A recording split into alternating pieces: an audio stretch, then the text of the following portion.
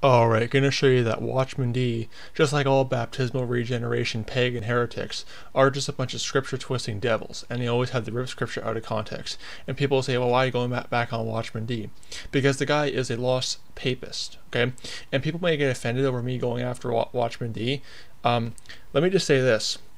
The discussion I had with Watchman D, I was wrong to do that. The reason why is because nowhere in Scripture are we told to have discussions or friendly chit-chats with the lost hellbound heretics like a Watchman D. Okay, Galatians chapter 1 verses 6 through 9 says, let him be accursed. Okay, we're to let him, if he preaches a false gospel, which he does, he preaches the pagan practice of baptismal regeneration, the Luciferian heresy of sinless perfectionism, and the Catholic-Calvinist heresy of conditional security. He preaches a false gospel, and Galatians 1, 6 through 9 says, let him be accursed, not have a friendly chit-chat with him. So I was wrong to have a chit-chat with Watchman D. He's a lost heretic. I should have just let him be accursed. But I was giving in some peer pressure because I was sort of being pressured to have a discussion with them. So I did it to satisfy some people, some of my friends, but I was in sin for doing so. Okay, I should have just followed the scriptures and just let him be accursed. And Romans 16, 17, 18, mark and avoid them. You know, nowhere in scripture are we told to have discussions with lost heretics. We're told to mark them, avoid them, and let it be accursed if they preach a false gospel. But Watchman D preaches the Catholic pagan heresy of baptismal regeneration. And I have shown in the past video that baptismal regeneration is a pagan doctrine. It's a pagan practice. And baptismal regeneration relies on being a scripture-twisting devil. And Watchman D, he's a scripture-twisting devil. He contorts and twists the scriptures to teach his pagan Catholic heresy of baptismal regeneration. So I'm going to cover some of those scriptures right now that him and other baptismal regeneration pagans like to twist. So the most common one, or a couple common ones are here, one of them being John chapter 3 in verse 5. And they rip this totally out of context. Just like all scripture-twisting devils, Watchman D rips this out of context. Why? Because he's a scripture-twisting devil. He's of his father Satan. He's twisting the scriptures just like Satan did in Matthew chapter 4. And yeah, I am being harsh because, again, let him be accursed, Galatians 1, 8 through 9. Paul used strong language. Peter used strong language in 2 Peter chapter 2, verses 1 to 3. Okay? There's nothing scripturally wrong with sharply rebuking a false gospel teacher. Nothing scripturally wrong with that. And to the brethren who try to act like I'm wrong for doing so, they got some carnality issues. Because there's nothing wrong with rebuking a false prophet. We're commanded to mark them and avoid them and warn others, actively warn against them, like Paul did in Acts chapter 20, verses, I believe, verse 28 to 31. He says he warned day and night about wolves that would creep into the flock. But anyway, one of the scriptures they like to use is John chapter 3, verse 5, and they rip this totally out of context. Because, again, Watchman D is a scripture-twisting devil. He's of his father Satan. So it says, John chapter 3, verse 5, Jesus answered, Verily, verily, I say unto thee, except a man be born of water and of the Spirit, he cannot enter in the kingdom of God. Now, Watchman D, he basically thinks that born of water is referring to baptism. But he adds to the scriptures. Nowhere is the baptism in this verse or anywhere. Nowhere is baptism mentioned in this verse or anywhere in the context. He's adding the scripture just like any child of Satan would. Let me show you something very interesting about the context of what's going on here. John chapter 3, verse 3 down to verse 8. The full context. Because again, baptismal regeneration pagan heretics like Watchman D have to base their doctrines off ripping scripture out of context. John chapter 3, verses 3 to 8. Jesus answered and said unto him, Verily, verily, I say unto thee, except a man be born again, he cannot see the kingdom of God. Nicodemus saith unto him, How can a man be born when he is old? Can he enter the second time into his mother's womb, and be born? And then Jesus answered, Verily, verily, I say unto thee, except a man be born of water and of the Spirit, he cannot enter into the kingdom of God. That which is born of the flesh is flesh, and that which is born of the Spirit is spirit. Marvel not that I said unto thee, Ye must be born again. The wind bloweth where it listeth, and thou hearest the sound thereof, but canst not tell whence it cometh, whither it goeth. So is every one that is born of the Spirit. Okay? Notice something here. Notice a distinction made between born of the Spirit and born of the flesh. Okay. Another thing that pagan heretics like Watchman D won't do is he won't compare scripture with scripture. They just rip obscure verses out of context to prove their heresies. Okay. Notice how John chapter 3 verse number 3, Jesus is only referring to being spiritually born again. And then in John chapter 3 verse 4, a confused Nicodemus thinks that Jesus is speaking about being physically reborn from the womb. And then Jesus explains to him the order of events in John chapter 3 verse 5, being physically born of water first, and then being spiritually reborn of the Spirit. Jesus further confirms that basically he further confirms that being born of water and of the Spirit are two separate births in John chapter 3 verse 6, making a distinction from being born of the flesh and born of the Spirit. Being born of water is referring to physical birth. This is explained in 1 John chapter 5 verse 6. And being born of the Spirit is referring to being spiritually reborn. That's why he says you must be born again to enter into the kingdom of God. What is the kingdom of God? The kingdom of God is spiritual fellowship with God, according to Romans 14:17. The kingdom of God is a spiritual kingdom. Again, you can see other scriptures including Luke chapter 17 verses 20 to 21, 1 Corinthians 4:20, and it's also, I believe it's Romans 14:17, we covered that, and also John chapter 3 verse 5. The kingdom of God is a spiritual kingdom. So in other words, being born of water and born of the Spirit are not both referring to being born again. I'll put it that way. There are two separate births. Born of the water is physically born from the flesh. Born of the Spirit is being physically reborn. Jesus makes that distinction in context. But you see, Watchman D won't show you that context because it goes against his whole doctrine, and he adds the scripture, just like any lost Satanist will, to teach that, this is about being baptism. This is about the pagan practice of being your sins washed away by baptism. Okay? Now, sorry, I'm just panting. I did go out for a little jog late at night. I do work the night shift, so I'm up all night, so I go out for late night jogs. But, what was I going to go at? But also, another common scripture these heretics like to rip out of context is, or like a twist, I'll say it that way, is Acts chapter 22, verse number 16. Let's go there. This is another common scripture twisted to teach the pagan heresy of baptismal regeneration. And it is a pagan practice. Again, I showed that in my video about how it comes from paganism, the thing of your sins being washed away by water. Acts 22 verse 16. This is another common verse they like to use. And now why tarriest thou? Arise and be baptized and wash away thy sins, calling on the name of the Lord. So they'll say, see, you have to get baptized and that washes away your sins. Again, let's actually look at what the verse is saying here, not just rip some phrases and words out of context. Okay? Arise and be baptized and wash away thy sins. Okay? The and, notice the and there. It's separating the baptism and the washing away of sins. Okay? Let me elaborate on that.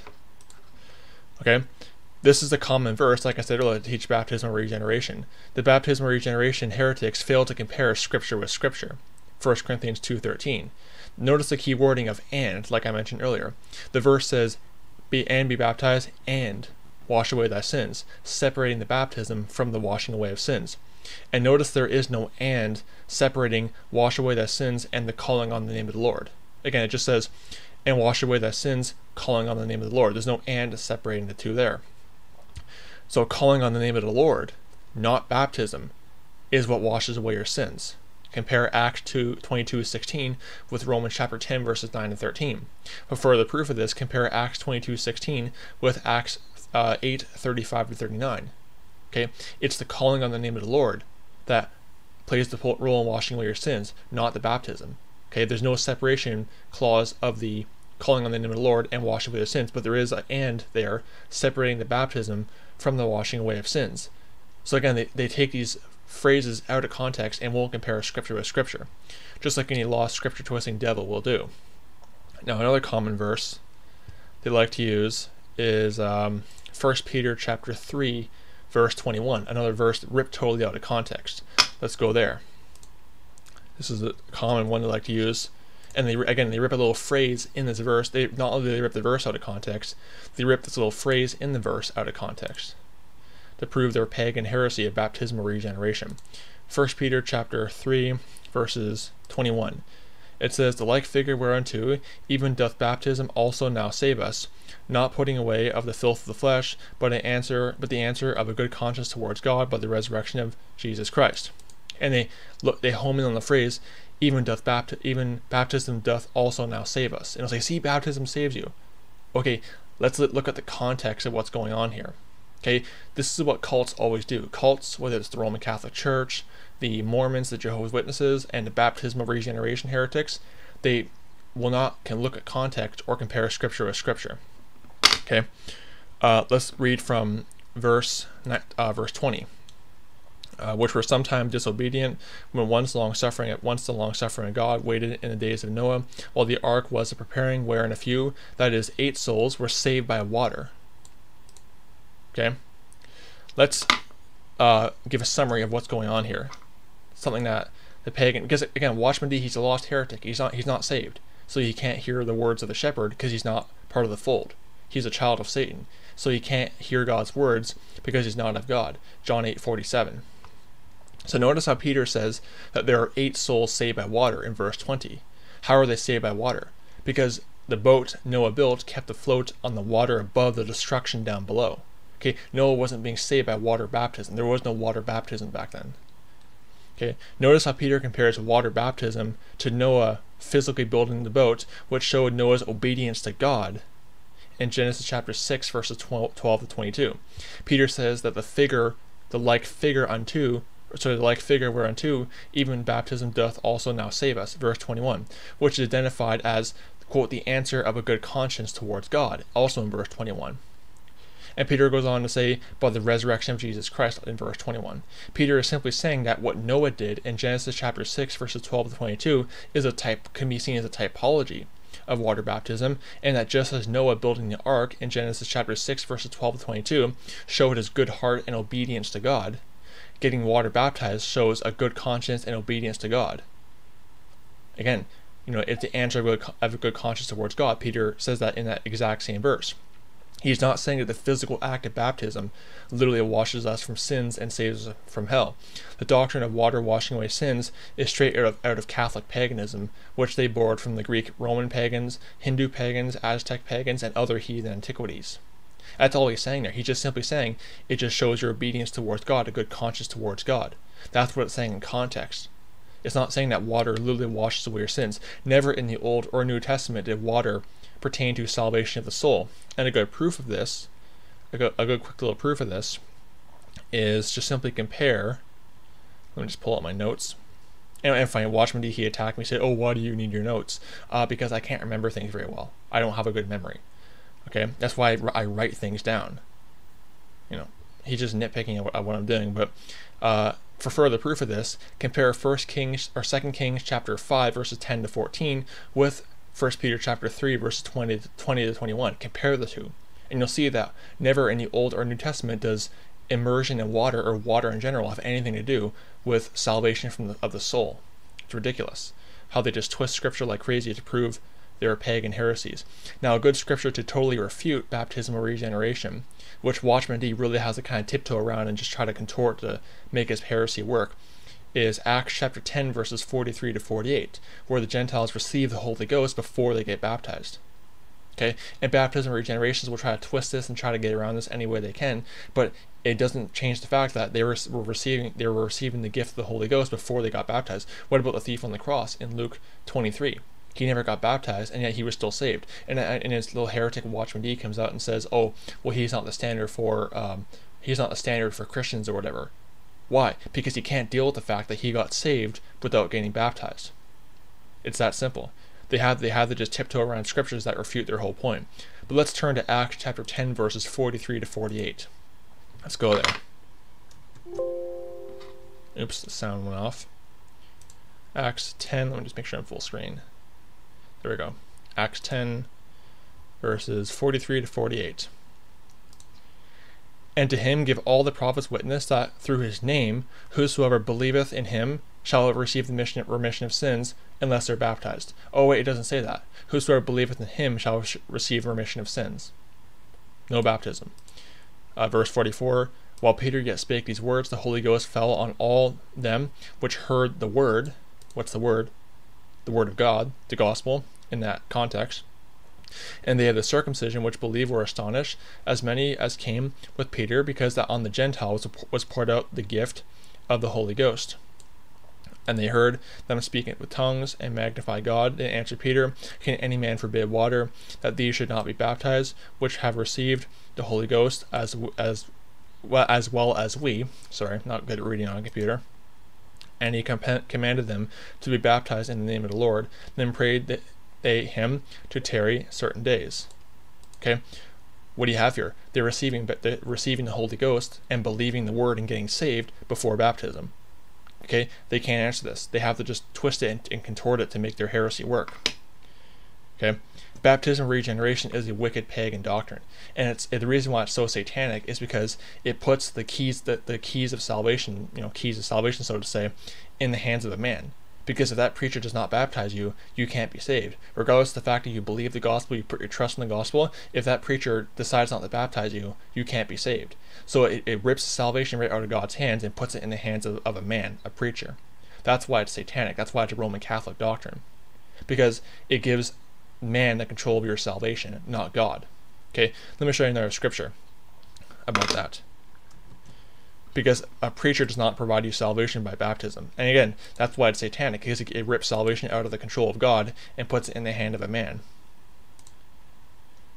John chapter 10, verses 27 to 29. My sheep hear my voice, and I know them, and they follow me, and I give unto them eternal life. And they shall, look at this, never perish. Okay, Jesus Christ gives you eternal life, and you'll never perish. Refutes your whole heresy, your pagan Catholic heresy of conditional security, your Catholic-Calvinist heresy of conditional security.